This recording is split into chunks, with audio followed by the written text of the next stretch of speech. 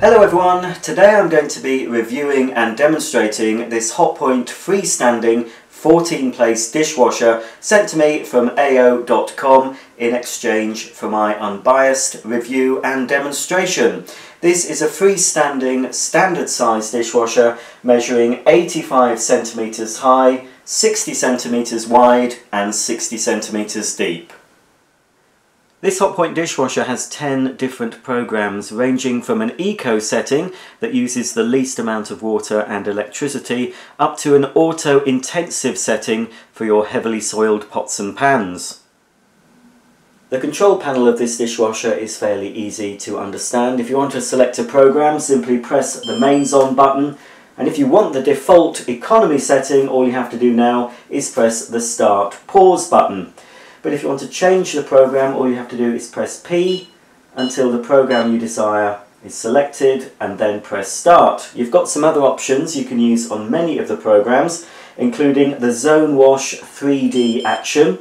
This incorporates an extra powerful water jet, so if you've got very heavily soiled pots and pans, you can select the 3D wash action to ensure that they come out sparkling clean. Next, we also have incorporated in the same button, you have a child lock, so you can select that to stop inquisitive fingers interfering with the program. The display in the middle of the control panel will show you the program you've selected and the approximate running time. This timer will count down as the dishwasher progresses until it finishes. It also has various indications. It'll show you when you need to refill the salt and rinse aid. It'll tell you when the child lock is on. It'll also tell you if there's a problem with the filling of the machine, so if the water inlet is restricted for any reason, an indicator light will come on to warn you. This button selects turbo and tablet mode, so for example if you're in a hurry you can reduce the wash time on many of the programs. For example, this is set to the auto intensive program, which will take nearly 3 hours, but if you press the turbo mode that reduces it to 2 hours 23 minutes. If you like to use 3-in-1 tablets in your dishwasher, you can select the tablet setting using the same turbo button, but hold it for 3 seconds until the display will show the tablet icon. This optimizes the performance of the dishwasher when using the combined tablets. If you want to delay the start of the program, you can use this button here and delay it from 30 minutes right up to 24 hours. Just keep your finger on the button until the desired time is reached. And finally, this is the start pause button. You can also use this button to drain the dishwasher of water. Just keep your finger held on it for up to 3 seconds. This Hotpoint will take 14 place settings, so it's ideal for the larger family. This is the top basket. It's height adjustable, so you can raise it if you have higher items in the basket below. To raise it, all you have to do is just simply pull it up. And to lower, you simply press on these 2 tabs, just like that. The upper basket is ideal for washing your mugs, cups, glassware and smaller items of crockery, and it has some adjustable features which makes the space a little bit more adaptable. For example, set up like this, you could use it to wash your tea plates and saucers, but if you have a larger item to wash, maybe some Tupperware, you can simply fold down the rack like this, and then you've got a large flat area.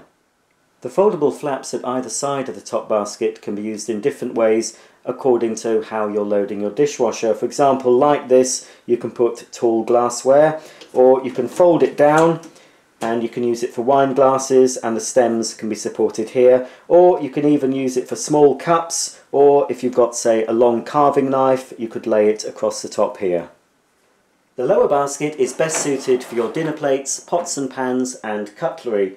This particular model has 2 separate cutlery baskets, which is ideal because if you haven't a lot of cutlery to wash, you can take one out, leaving more room for other things. You've also got a grid on the top which helps separate the cutlery so the water gets all round them to thoroughly clean them, but you can actually store the grid lower down. If you've got larger items of kitchen utensils to clean, you can just put them in there. Just like the top basket, you have a certain degree of flexibility with this dishwasher. So for example, you could wash an awful lot of dinner and side plates with the basket set up like this, but if you've got pots and pans, you can just fold down the racks,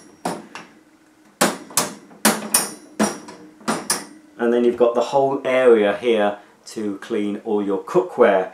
If you've got very tall stemmed glassware that won't fit in the top, you've got this part that comes up. This will support the tall stems of your glassware and they can be safely washed in this dishwasher. Even if you use combined tablets, it is advisable to put salt in the water softener of the dishwasher. The salt container is located under this screw cap. Simply unscrew it, use the funnel provided and fill the container with up to 1 kilogram of dishwasher salt. At the base of the dishwasher you'll find a series of filters designed to stop any food debris from getting into the pump and damaging it, but you will need to clean these from time to time for maximum efficiency.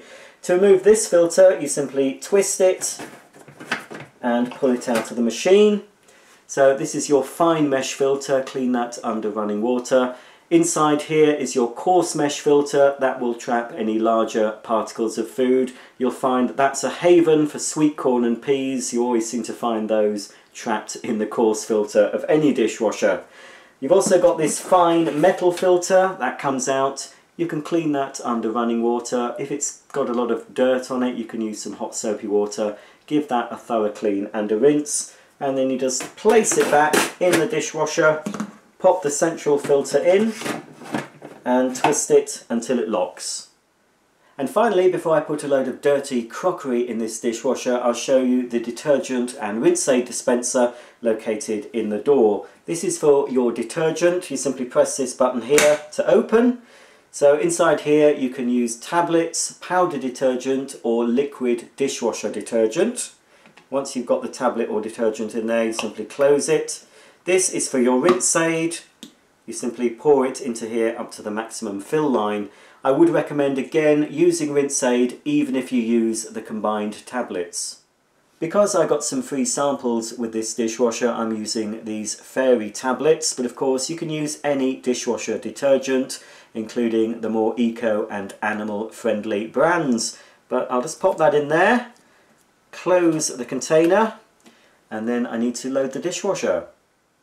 So here are all the items I'm going to load into the Hotpoint dishwasher to give it a thorough test. This is genuine crockery from my home, and some of it has been festering for up to 3 days, so it's got dried on food.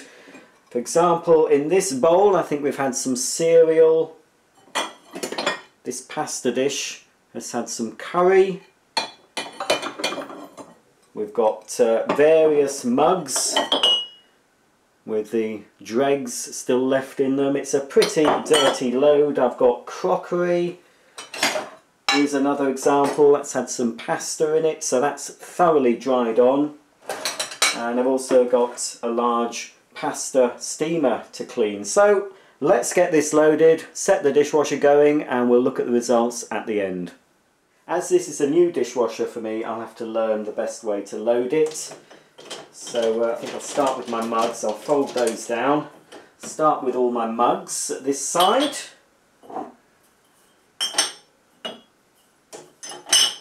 And then I've got some smaller mugs. I think I'll go to the other side with the smaller ones. Again, as you can see, genuine dirt in there.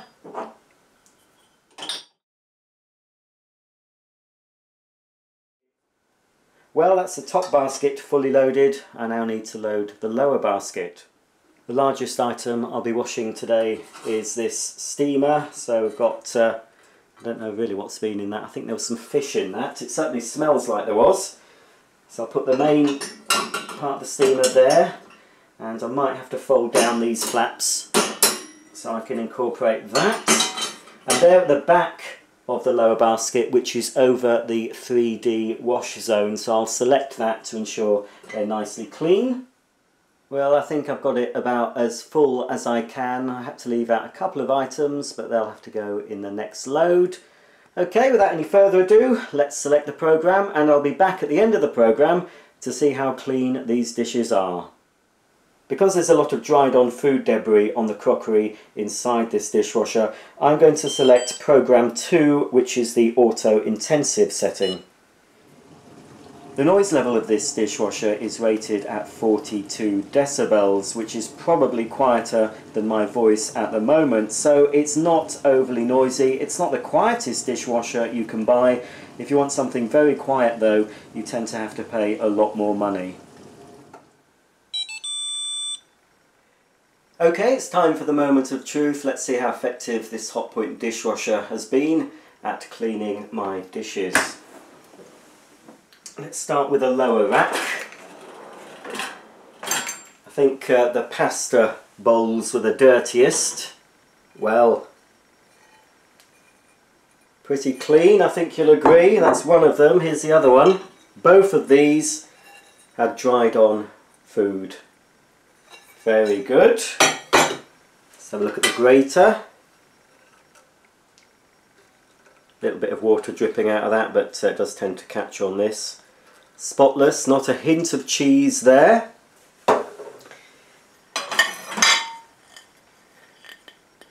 Side plate. That's one of the cereal bowls that had dried on, I think it was Weetabix on it. Let's have a look at some of the cutlery now. Absolutely spotless. Very good results from this dishwasher. I'm really pleased with it. This is the very first load I've done, but that is fantastic. Let's have a look at this. Now this always catches water in the handles. Every dishwasher I've owned, it's always left water dripping out of this.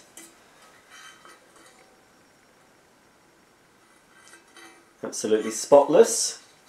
Okay, I think that's enough in the bottom basket. Let's have a look in the top. The glassware. Little bit of water on there. I might need to adjust my rinse aid setting. That is a pretty clean glass.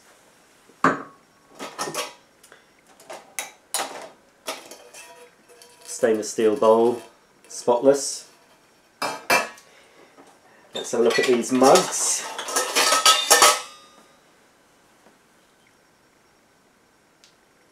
Now with all dishwashers I've found that water gathers in tops of mugs, and it's no exception with this one. You can just dry the bottom with a tea towel.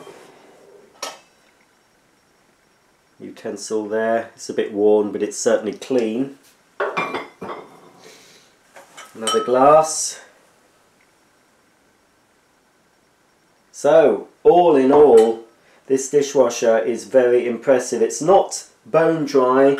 As I said, some of the glassware had a little bit of water on it, but only a few droplets. As I said, I might need to adjust the rinse aid setting. You can adjust the rinse aid and the salt setting. The salt setting needs adjusting according to your water hardness. So it's set at the medium setting, but if you've got very hard or softer water, you may need to adjust that. All the details of how to do that and adjust the rinse aid are in the instruction book. So to show you one last mug. Again, it's dripping water from the bottom, but that's common with all the dishwashers I've had. But that is certainly a very spotlessly clean mug. Excellent. Well, fantastic results from this Hotpoint dishwasher. So to sum up, I think this Hotpoint dishwasher is a worthy buy. I really like it in this stainless steel finish, but if you don't think it'll go with your kitchen, this is also available in a white colour. If you want to see more details about this dishwasher, I've put the specifications under this video, but you can also click on the link and see it at AO.com's website. So until the next time, thanks for watching and I'll see you soon. Bye for now.